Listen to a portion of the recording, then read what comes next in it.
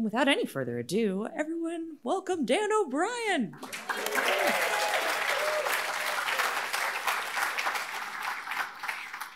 Hello. It must be reading day because I'm wearing my one nice shirt. That's only mildly wrinkled at this point. I'm going to, before my reading, I'm going to say lots of sappy things that'll embarrass Wyatt, but I just wanted to say thank you again for the opportunity to be here. This is my 10th summer in 16 years. I'm back there looking like I'm 14 years old when I first came here. And just so many meaningful moments and hours and days have been spent, not just at Sewanee, but in this room.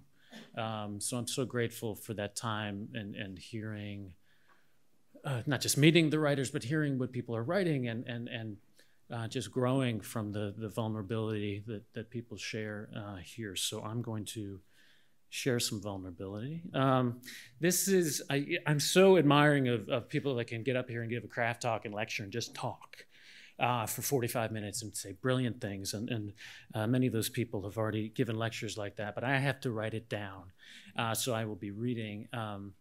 As I've done the last few years, it's a bit of a hybrid between personal essay and craft talk. So hopefully you'll bear with me a little bit. This is called Surviving Conflict.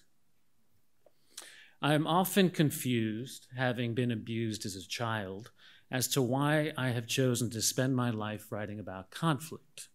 You would think that as an adult, I would want to run as far away from conflict as possible, and in many ways I have done just that. I work alone. When my 5-year-old tantrums, thankfully a rare event and almost always for a good reason, I want nothing more than to resolve things quickly, or better still, to prevent her upset with more supple parenting. I am plainly soft-spoken. When I teach, I try not to persuade. I have been accused of appeasement in several arenas. At dinner parties, also at the Sewanee Inn during meals, I do my best to make sure to help everybody get along. A psychotherapist would say, as full disclosure many have said, that I choose to spend my life writing about conflict precisely because of the conflict of my childhood. I'm compulsively striving to control, even to master, an abstracted conflict in the hope of transcending not only the humiliation of past abuse, but the echoing, damning directives of self-abuse in my psyche. All this is true. But as usual, the explanation does not solve the problem. Those of us who write scripts talk of an inciting incident, the precise point in our first 5 or 10 pages where and when the conflict that is our story begins. Perhaps it's fair to think of this section of my lecture as an elucidation of a few inciting incidents, at least elements, in the ongoing conflict of my own personal dramaturgy. Like most of us, I believe my parents could have used some therapy themselves. In my opinion, and I've had to think long and hard about this. My mother suffered from borderline personality disorder, pointing at someone who does not have borderline personality disorder. But we were discussing it in the abstract. Borderline personality disorder. She never got herself diagnosed, but she checks enough boxes. Splitting, that is black and white thinking and devil-god characterizing of her loved ones, a ferocious, if not delusional, and therefore self-fulfilling fear of abandonment, uncontrollably intense emotions disproportionate to events and situations, all of which leading to unstable and chaotic relationships. Borderline people, to be flip about it, are dramatic. Theirs is a disorder of perceiving conflict, and they overreact with such resentment and rage that they typically end up creating the very conflict that so terrorizes them. If you were raised by a borderline parent, then you have come back from the war, that is, survived into adulthood, hyper-attentive to even the merest hint of an incipient quarrel. You are anxious. You are maybe a writer. You understand in your heart, in your very cells, that the nature of conflict is fascinatingly, perhaps impossibly relative. That is, if conflict makes any sense at all. If I were his therapist, and he's never had one, I would diagnose my father as a paranoid personality type, comorbid with schizoid personality disorder and autistic spectrum disorder. So he was a lot of fun. And yet, he was the less frightening parent because most of the time he simply ignored us, reading his science fiction and fantasy novels and watching TV. Living with him consisted of long bouts of boredom punctuated by explosions of shouting and swearing and walls punched and dogs kicked. He only ever hit his children, to be fair, a few times. But at least we knew where we stood with the man, as far away as we could manage to stand, or sitting in other rooms with doors closed and books in our faces, for by avoiding him, we hoped we could avoid his conflict. Both of my parents also exhibited florid symptoms of depression and anxiety. Just to round out the sunny picture here, the anger of their children, it should almost go without saying, was forbidden. Like a victim of Stockholm Syndrome, it was easy for me as a child to sympathize with my parents, as they were both evidently abused in their childhoods, but they didn't talk much about all that, or at all in my father's case. My mother's abuse, involving a violent alcoholic mother, a workaholic father, and a schizophrenic brother who'd been fostered away to a home in Alberta, Canada, became the stuff of legend in our home. I've long suspected, no, intimated, that my mother was also sexually abused, but I doubt I will ever know the truth about that. They weren't Catholics or Mormons, but my parents had a lot of kids anyway. Six of us. Someone said to me years ago, "Oh, they must have really liked to fuck." And I've been haunted by that ever since. 6 of us in itself, abusive to have 6 kids considering our circumstances. And while we siblings got along well enough, we splintered and scattered into our adulthoods like the survivors of a cult or a totalitarian regime, wanting little or nothing to do with each other because our memories were too distressing and the old ways of seeing and being ourselves in each other's presence too easily resumed. It took me a long time to understand why the theater had drawn me inexorably toward it. Here was a family to replace my family. Here inside the theater, my new family could engage in conflicts of story that would resolve artfully via the alchemy of collaboration. Of course, collaboration with actors, directors, designers, dramaturgs, producers creates conflict behind the scenes, discord in the rehearsal room, what's my objective, but more on that later, the pressures of rewrites and workshop and approaching press night. If we failed as a company, with lackluster reviews, anemic ticket sales, I would feel that I had failed personally and existentially, and the feeling was dimly but deeply familiar. I always feel like Mark Rubio when I grab a beverage during a reading. So what had my childhood taught me of conflict? That it is pervasive and intractable, that its origins are ancient, if not apocryphal, and its only resolution is forbearance or martyrdom, both strategies, essentially, of avoidance. As a young playwright, I knew conflict was crucial. All my teachers taught me so, but I wasn't always successful at writing it. At their best, my first plays were absurd, approaching tragedy. At their worst, they constituted a theater of cruelty. Even, God forbid, the anti-play. For all my sensitivity to conflict in my life, my plays were not conflicted enough. I was, like most sane people, perhaps more than sane people, conflict averse. I had yet to learn that conflict can be survived.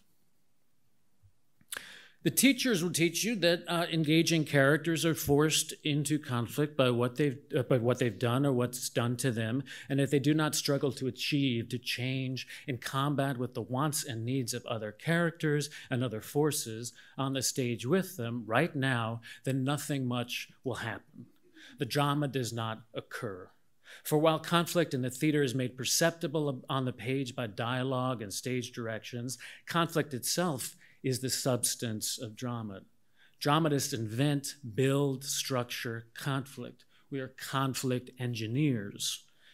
These same teachers may teach you that there are three categories of conflict. One, the interpersonal, the most graspable conflict for the characters, the dramatist, and the audience, because it is social and at least partially externalized. Two, the intrapersonal or inner conflict, which is usually illuminated by monologue or revealed in fractured moments of the interpersonal conflict. And three, conflict between characters and the world at large.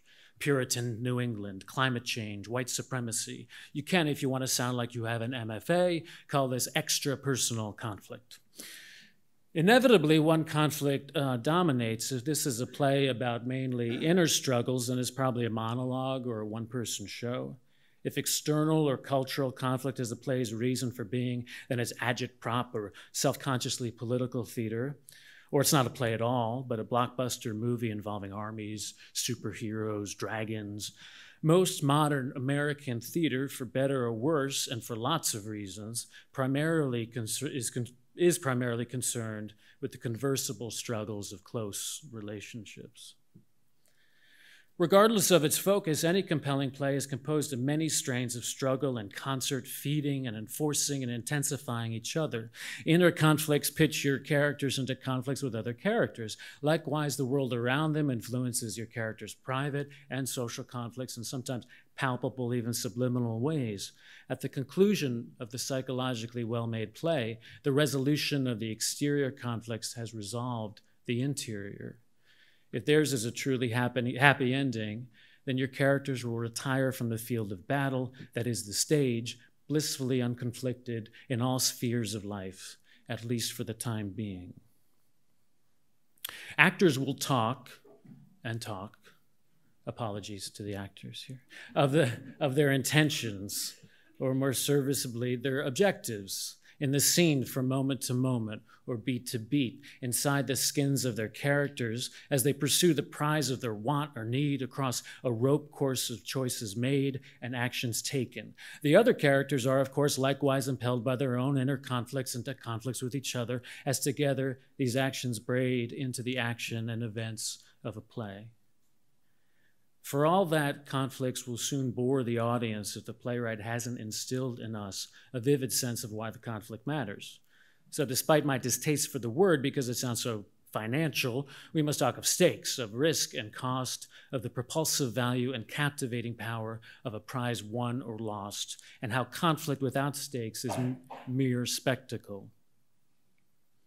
In drama and comedy, in the spectrum between, the stakes are life and death, yes, but also particular, because each of us has different ideas about what is profoundly threatening and desirable. It is one of our most subtle skills as playwrights to be able to convey the subjective nature of what's at stake. And the character doesn't need to always understand why they do what they do. In fact, they probably shouldn't. This awareness is most dramatic when it's hard-won in the sweat and froth of conflict. But we, in the audience, need to incrementally learn what the playwright knows, the reasons for this behavior, and why these reasons matter. When structuring a play that is shaping conflict, it can be helpful, some would say critical, to think in terms of a protagonist or protagonists, plural if we must. Love stories of any kind are dual protagonist stories in which our main characters share the same objective, that of consummation. Though inner and external conflicts, not to mention conflicts with secondary and tertiary characters, should undoubtedly get in the way. Multi-protagonist plays, more elegantly called ensemble plays, are the more difficult to write because they tend to bloat or dissipate with characters and their conflicts, rambling and ranging every which way. Writing an ensemble play requires the deft knitting together of equally important conflicts so that they escalate and resonate and culminate with each other. An encompassing external conflict, perhaps represented by a very real brick and mortar container like an ancestral estate with a cherry orchard in Russia, for example, will help the ensemble play cohere. The modern American theater seems to have largely abandoned the antagonist.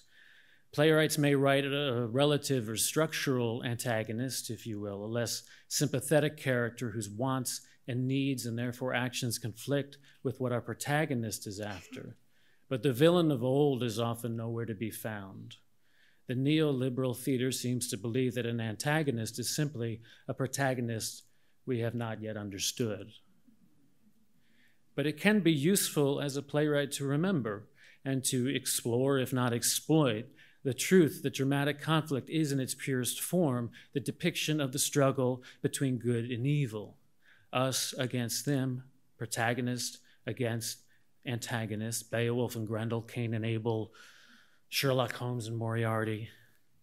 Sorry to bring it down a little bit. Theirs is the essential conflict. If we can believe in an enemy, then our attention will be total. Because in the end, we all want to win, at least to survive. The antagonist wants to win too, but we don't care. Our objective in the audience is to vicariously achieve a resolution that will feel like justice, maybe even peace in our time.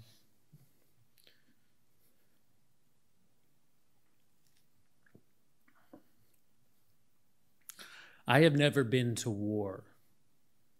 I come from a long line of at least physical cowards. The only warrior I know of in my bloodline is one John O'Brien, one of multitudes, who came to Manhattan fleeing the famine in Ireland and promptly exchanged his rags for a Union uniform, a hot meal, and a rifle and a train ticket south. I don't actually know if he fought or if he peeled potatoes behind the mess tent. All I know is that he survived, as evidenced by my existence here today. This is all a preamble to my confession that I feel like an imposter. I have been invited to deliver a version of this lecture on September 11th of all days at the U.S. Air Force Academy in Colorado, and clearly I will not deserve to be there. I do not in many ways deserve to be here with you now discussing, as I'm about to, the horrors and exhilarations of war. While I have never been to war, I have spent more than a decade writing about war, albeit through the eyes and ears, through the protagonist, you could say, of a combat journalist named Paul Watson. After hearing him interviewed on NPR's Fresh Air, I emailed Watson, or as I call him now that we've become friends, Paul, seeking vaguely a creative collaboration. I didn't really know why I was reaching out to him.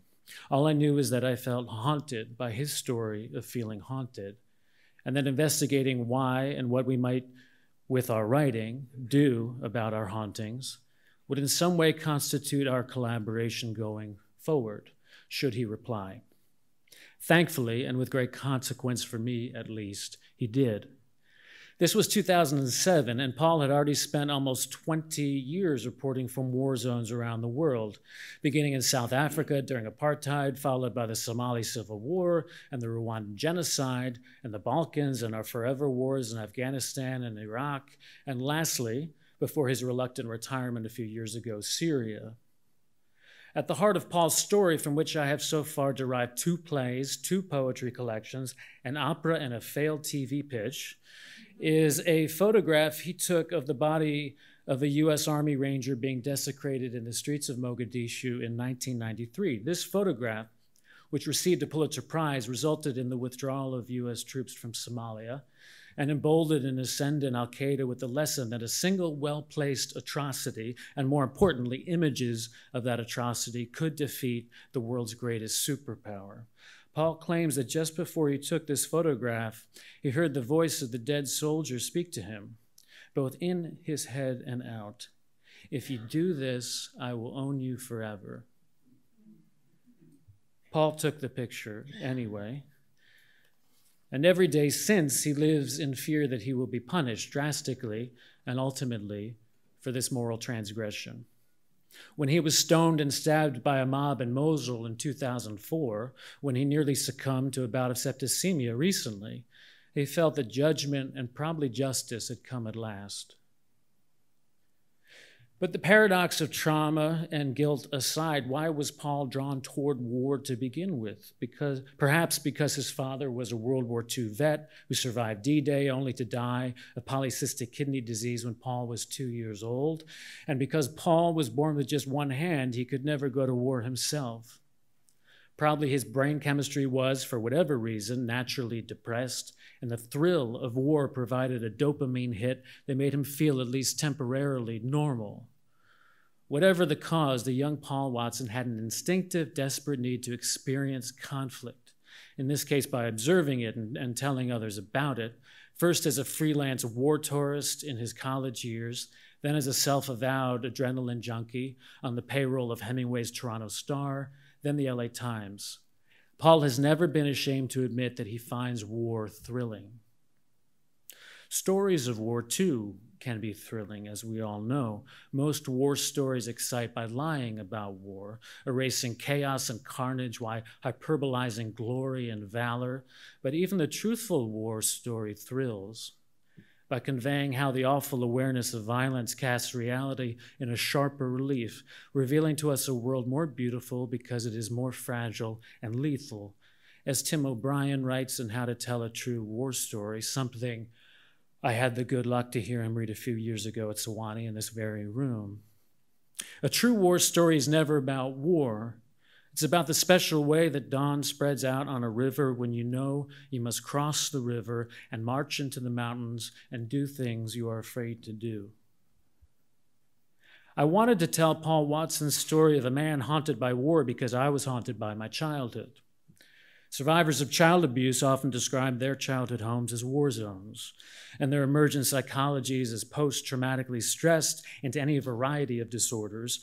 When I began working with Paul, I was physically free of my family, but terrified in my freedom, that I was in some way fundamentally cursed, that my escape could never be countenanced by the cosmos, and therefore, like Paul Watson, my judgment and probably justice was fast approaching.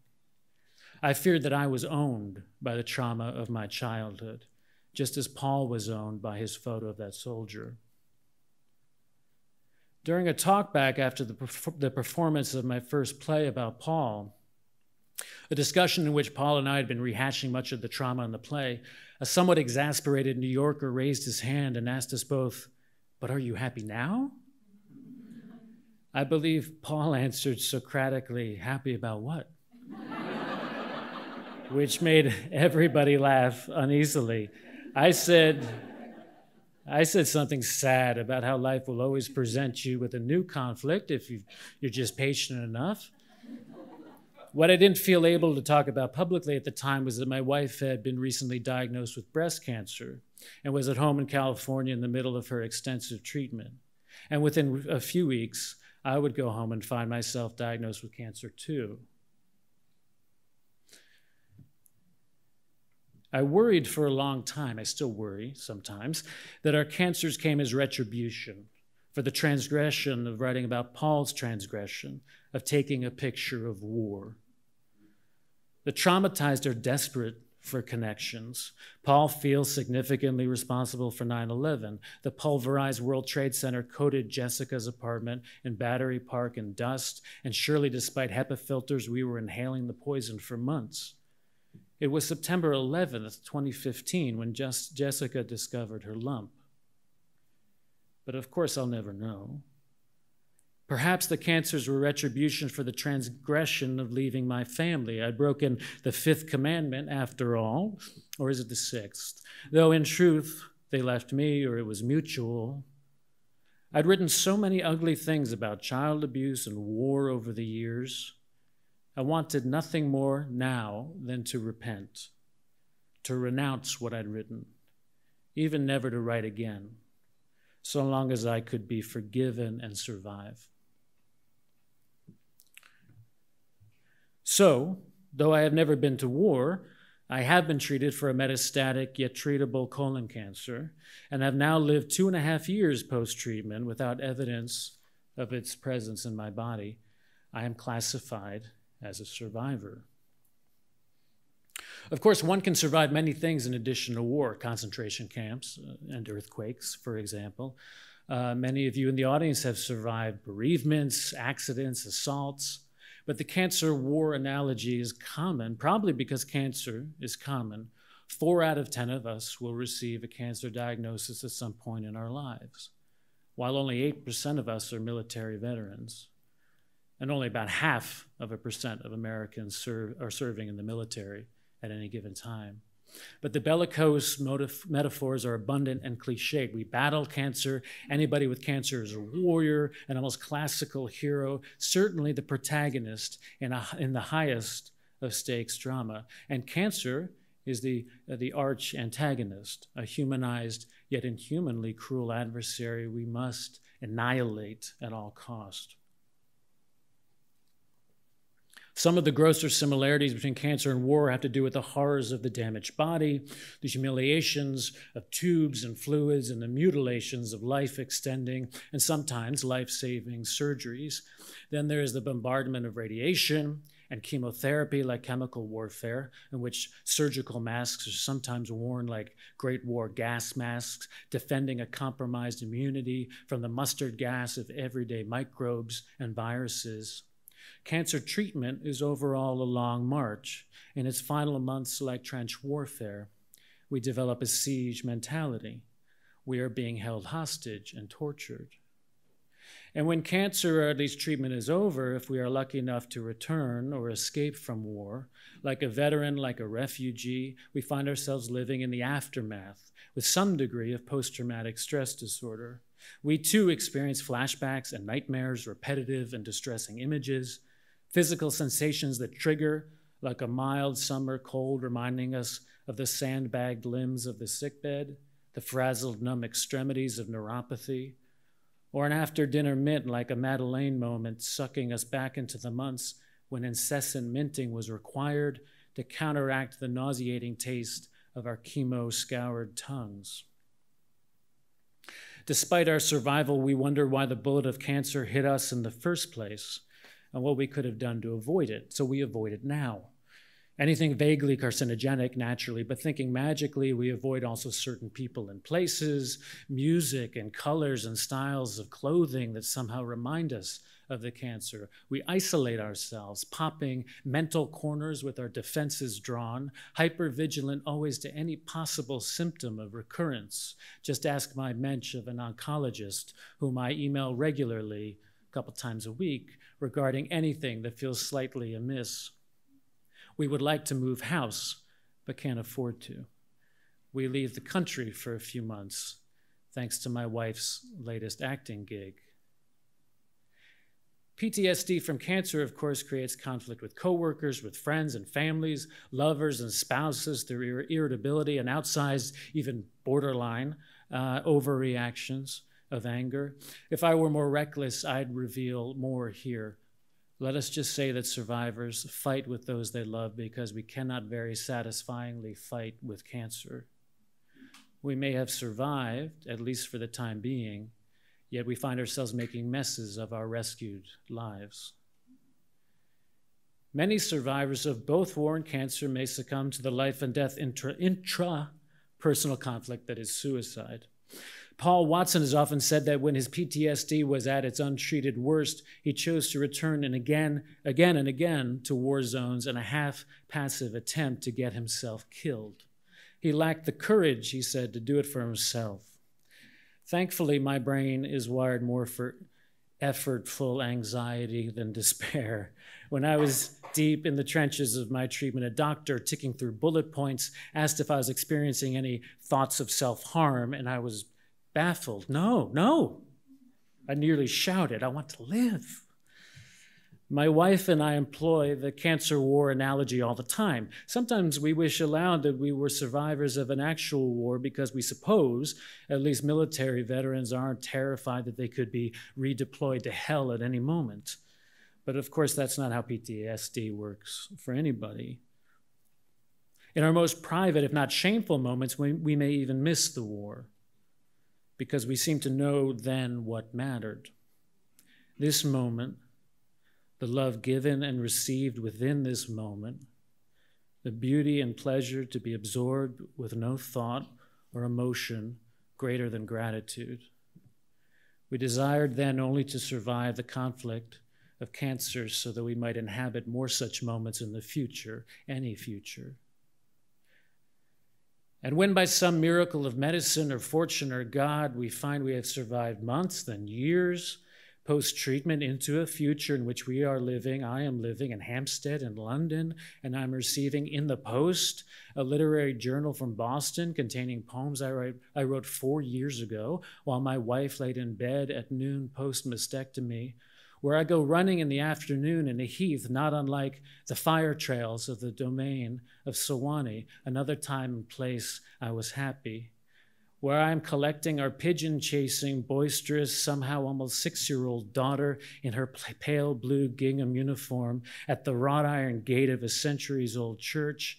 I feel that I have been delivered back into the world, but the world is changed. Or I am, a race apart. Only another survivor can understand where I've been and where I am and where I may or may not be going. I feel stronger. If I've survived cancer, then surely I can survive a rejection, a review. Other times I know I'm letting myself down. Having survived all that, why am I muddled again by the old concerns, the petty worries, the frontal lobe? Why is the world less beautiful again? Is it because I feel safe? Now, there are countless reasons why the cancer war analogy rankles and even offends, and here are a few. Nobody enlists for cancer. The vast majority of soldiers are young, while most cancer patients are middle-aged or older, though, of course, it's not just soldiers who are traumatized by war. The cancer patient is not required to commit state-sanctioned murder. This analogy also implies that those who have survived cancer have fought harder or better, been more tactical or religious or positive than those who have not survived. It is only a further leap to believe that those who have developed cancer must have done something in the first place to deserve it. When I was newly diagnosed, a Russian acupuncturist in Venice Beach, for example, informed me that my cancer was caused by my unexpressed anger, my conflict aversion. I told her to shove it and slammed her door on my way out. Maybe such victim blaming is forgivable in reference to dedicated longtime smokers or Instagrammers on vacation in Chernobyl or Fukushima. But a quick tour of the pediatric cancer ward should cure anybody of the notion that cancer makes much sense. Like war, the causes of cancer are manifold and overdetermined and mysterious, and anyway more complex than any one of our singular lives. So the metaphor is flawed, yet it is useful and compelling. I at least feel that I've been to war, and I've come back with new knowledge. What should I do then with my new knowledge? Or more germane to my subject today, how did the conflict of cancer change how I write my plays? A probably belated disclaimer, I don't know if any of my ideas regarding conflict and story have developed in any substantive way, or if I've simply come through the fire, so to speak, with my aesthetics annealed. Perhaps I'm simply the writer I was always going to become with enough time and trauma. But here's what I do differently. I try to write as honestly and explicitly as I can about not just war and cancer, but trauma broadly. I choose to engage with the ugliness of my subjects because I know it's not ugliness I'm after, but the high relief beauty of Tim O'Brien's dawn spreading out across a river, the river of time we are walking beside, knowing that eventually every one of us will have to march into the mountains and do the thing we are afraid to do. I wish to write now about only that which is high stakes for me. That is, what matters to me, and what matters is that which scares me, infuriates me, disturbs me. What matters is what I'm trying to figure out about life while there is life. My objective as the protagonist writer has never been clearer. And I know what doesn't matter, like professional striving and competitiveness, because when I could only climb the stairs maybe once a day, when sitting up in bed took too much effort, I didn't care what others thought of me, and I try to retain that feeling. I write slower now because what's the rush? I write as fast as I can because what are we all waiting for? I don't write for anybody other than my wife and daughter, because I know it's entirely possible I won't be around to see what I've written, produced, or published, or in any way received. A deadline means something different now. I feel braver. Before cancer, I was researching a play about the Sandy Hook shooting, but I couldn't face it. Now I am writing the play because how can I not, as a father with a child in America? And it's distressing. It is a choice. I would like to turn away, to write about less difficult subjects, or even sometimes to stop writing altogether. Some primitive part of me doesn't want to be standing here delivering this lecture today, as if simply saying aloud the words metastatic and retribution could somehow invite more trauma. But another thing I know now is that nobody can hide. If you take my advice, if any of this has been advice, I don't know if your playwriting will improve. I doubt your plays will become more marketable. A lot of people won't care about your trauma. The world is crowded with trauma, after all. Or they won't care for the way you tell it. Human beings can only bear so much reality in their entertainment. So the reality of any punishing conflict will always be a hard sell.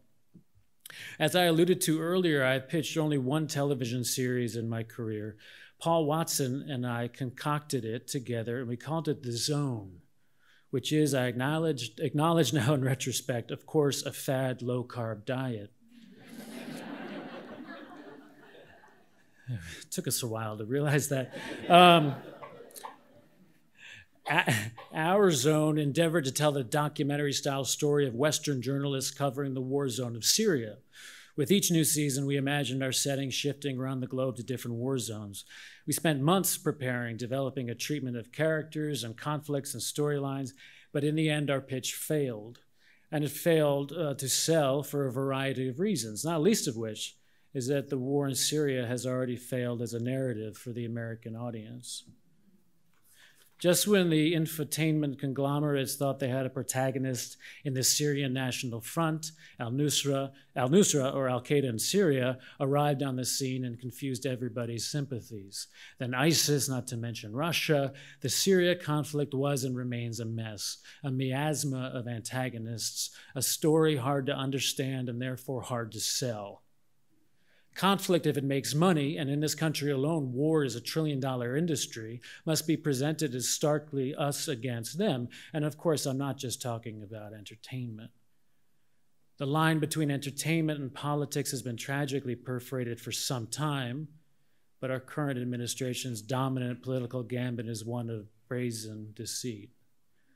We are lied to regarding the Trump administration's policy of family separation and other brutalities committed against asylum seekers from Mexico, Central and South America. I want to characterize this as a national borderline personality disorder. We are lied to about the presence and virulence in our country of racism and misogyny, trans and homophobia. And we are being told, yet again, another fiction meant to compel and impel us toward yet another war, this time in Iran. As Vice President Pence said to West Point grads this spring, quote, "It is a virtual certainty that you will fight on a battlefield for America at some point in your life." In other words, more war is always coming. Against, quote, radical Islamic terrorists, he said, but also, why not, Venezuela, as, quote, some of you may even be called upon to serve in this hemisphere. Also at West Point, Bush II said much the same in 2002, setting the scene for the disastrous and ongoing drama of our felonious invasion of Iraq. Johnson lied about the Gulf of Tonkin, McKinley about the explosion of the USS Maine, which some of our older faculty may remember.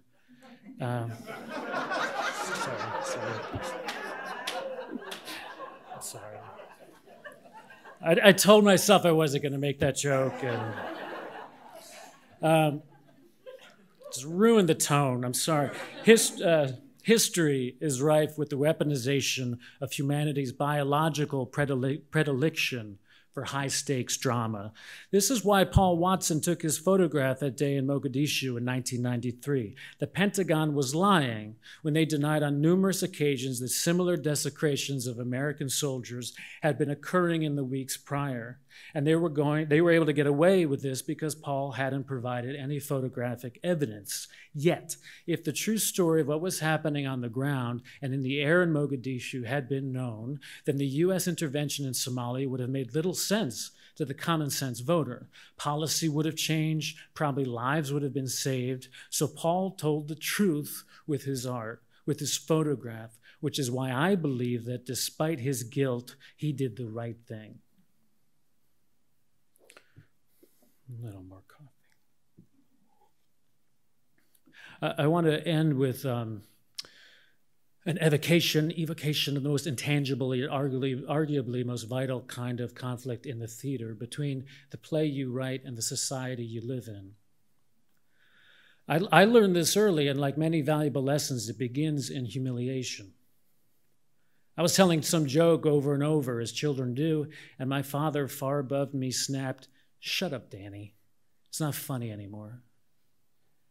Not so many years later, after my older brother Chris tried to kill himself, we would all eat dinner together every night, something we rarely did before, because Mother had gleaned from her self-help books that children need a stable family unit. So our dining room table had become nightly a stupefying lie of normality. For the truth was that Mother despised how Father chewed too much and too loudly, how he hunched and picked at the iceberg lettuce with his fork. My brother Chris's lubricious mouth sounds turned her stomach too. Father, for his part, ignored Mother down there at the foot of the table, unless it was to ask without looking, "Where'd you get this meat?" Despite the fact that Mother often said she'd only given us food poisoning once, when she and we were very young, so what was the big deal? And to ridicule her for saying something idiotic. He'd shake his head with disgust if she forgot yet again to serve with the chicken his cranberry sauce, sloughed out of its tin can and sliced with a butter knife. Only Father liked the stuff. Peter ate it, but he ate anything. Pam, home from college, would just sit there inconsequentially nervous. Chris would say nothing while staring at nothing, and nothing was across the table where I would be sitting. So he stared at me, or rather through me, at the beige wallpaper with the miserably hateful expression of the incarcerated, answering any question lobbed his way with one word, one syllable if he could manage it. A thatch of dark chest hairs sprouted in the gaping collar of his izod. The seat of his pants or summer shorts stuck lightly to the seat of the wooden chair whenever he fidgeted or stood, and we would snicker behind his back, such execrable hygiene, which shouldn't have been funny, because if he wasn't washing himself or his clothes, then chances were good he was considering suicide again. Carrie chirping beside Mother, baby Timmy on Mother's other side, refusing to eat wisely, and all the while I was doing everything I could to undermine our father with my jokes at his expense, especially when he had just barked something cruel about ethnic minorities or women or gays or his wife and children. And the closer I could cut to the bone, the better, and the funnier. I made the long table laugh, or Twitter at least, the whole captive audience of our unhappy brood. Even my father had to chuckle sometimes, as if he hadn't understood himself to be the butt of my joke. Or he did understand, but didn't have the wit to retaliate.